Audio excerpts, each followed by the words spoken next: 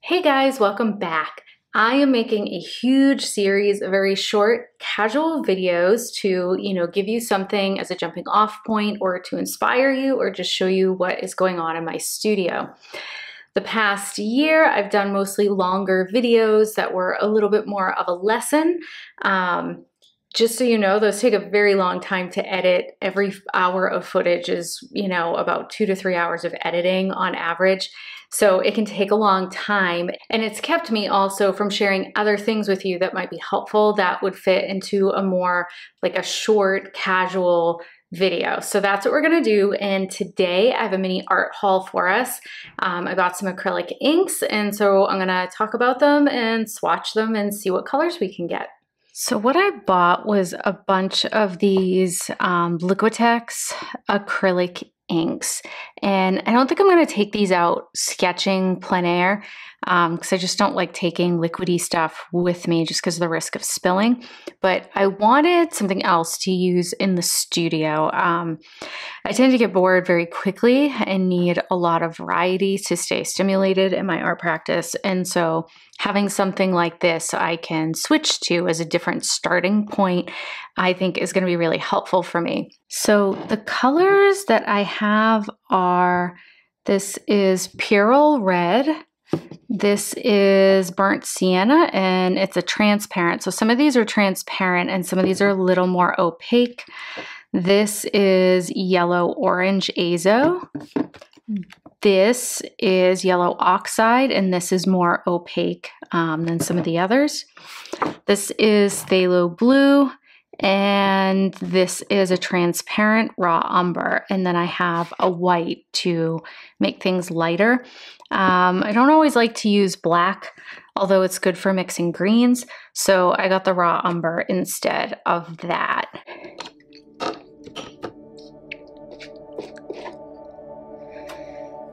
And let's just start off making maybe some reds and oranges. Let's see what we get.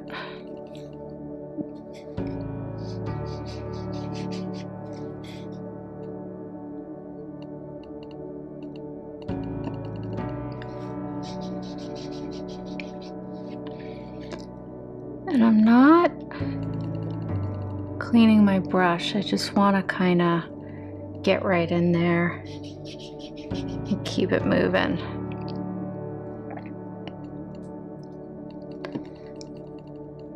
And see what we can get. And so with these Liquitex inks, I prefer them to the golden inks because they have less of a plasticky look when they dry. And I know a lot of artists love golden. They're really pigmented and they are nice, but yeah, they just look really, really plasticky when they dry, and I just don't like the look of them. And even when you do them kind of thin in a wash, they still have this plasticky feel to them.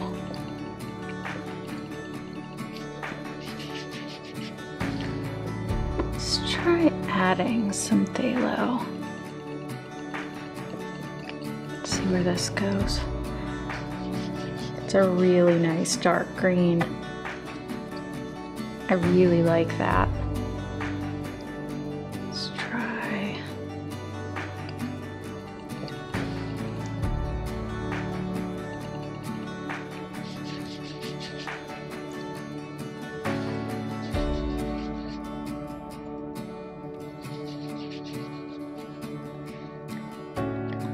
This is some really nice earth tones for landscape colors.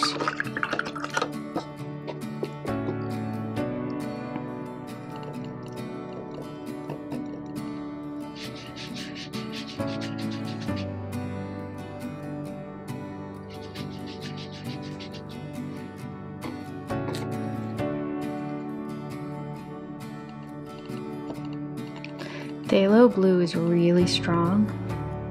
It doesn't take much to turn a color with it. Let's see if we can lighten this up a little.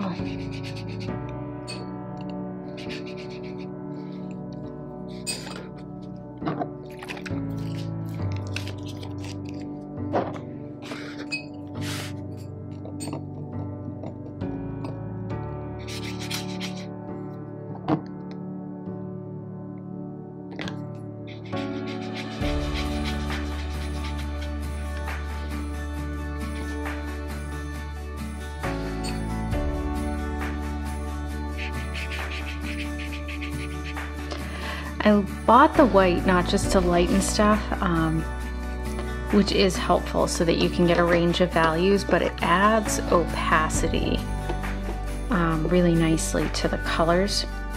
And so they end up looking a little bit more like gouache.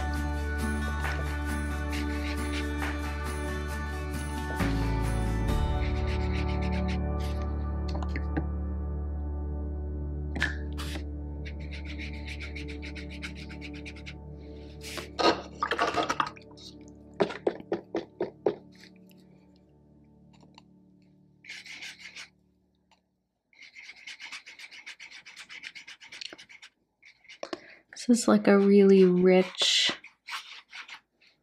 deep turquoise.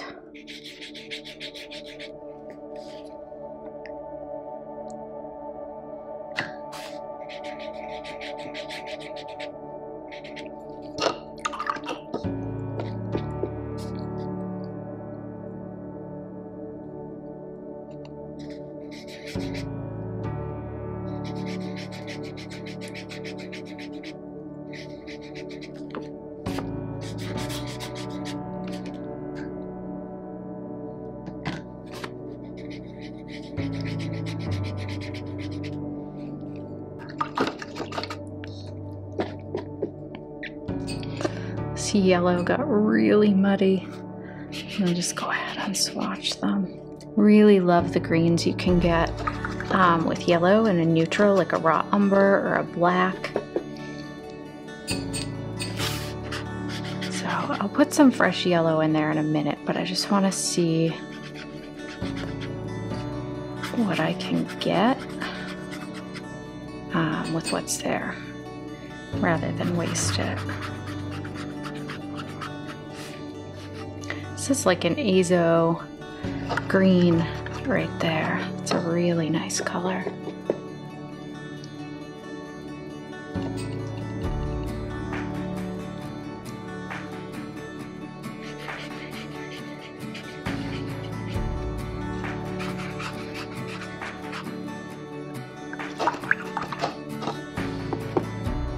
That, I bet, is a nice gray. Yep. So mixing that red with this muddy neutralized blue in here. So this is like that deep turquoise color, and that red is a complement. And it's giving me a nice warm gray.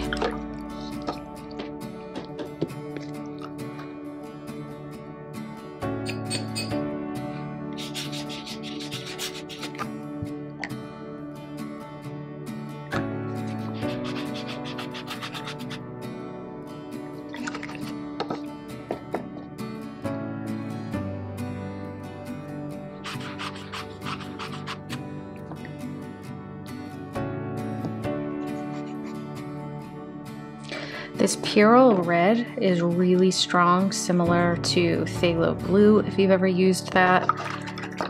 It takes a lot to shift it.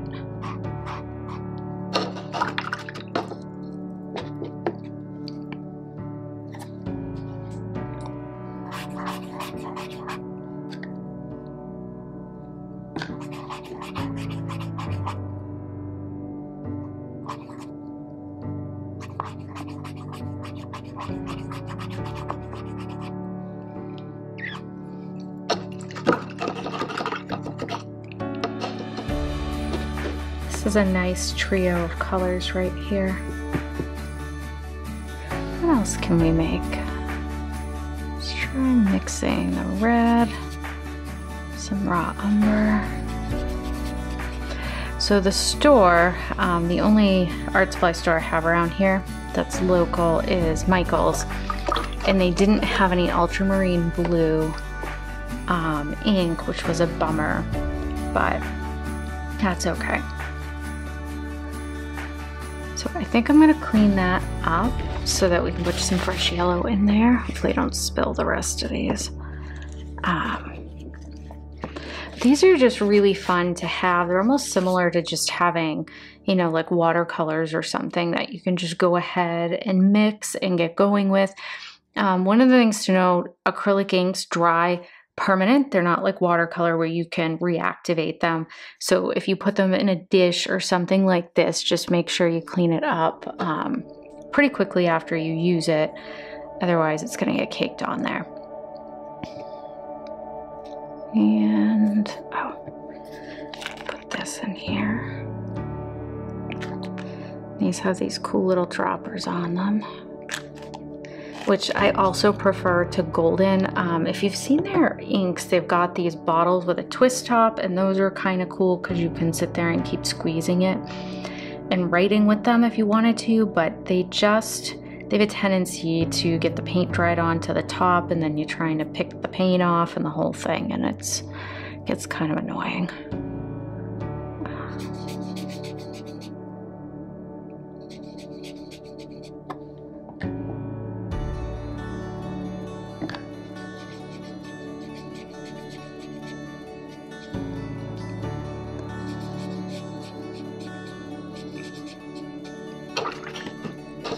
I want to get a little bit more yellow on here, so you can really see that. This is really nice.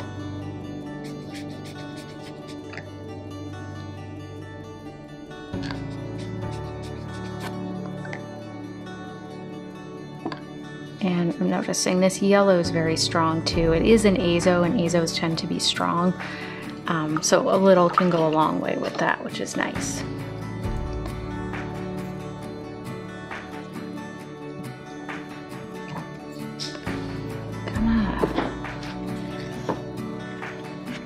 Put some more yellow oxide in here.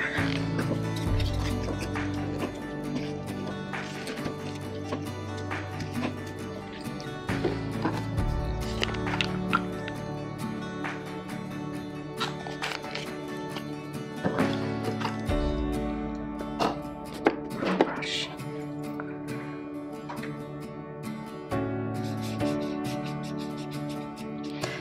The yellow oxide, like some of the earth tones, they're really beautiful, even on their own. They just have this nice, rich color to them.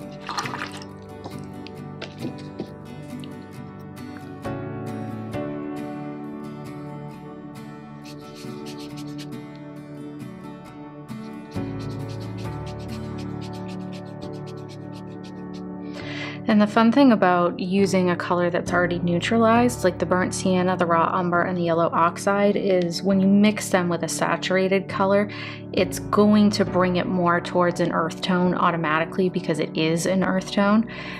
So if you're looking for like quick ways to have landscape colors, having a few earth tone staples in your inks or your paints or whatever is really, really helpful.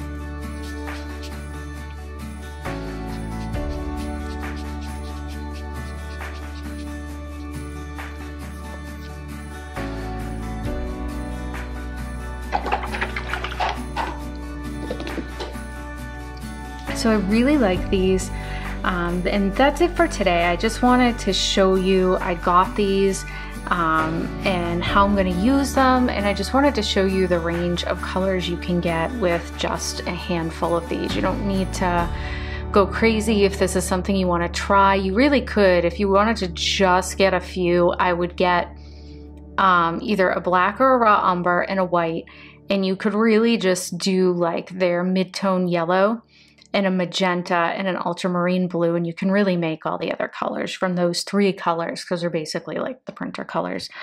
Yeah, so I'm really happy with these, and they seem to all be drying matte, which makes me very, very happy. Pencil will go over matte things, and crayon will go over matte things.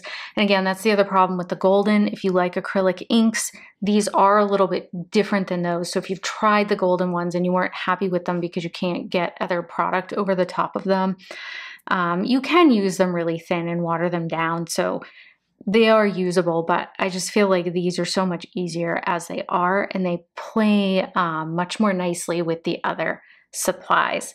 So that's it for today. Thanks for watching, and I will see you tomorrow.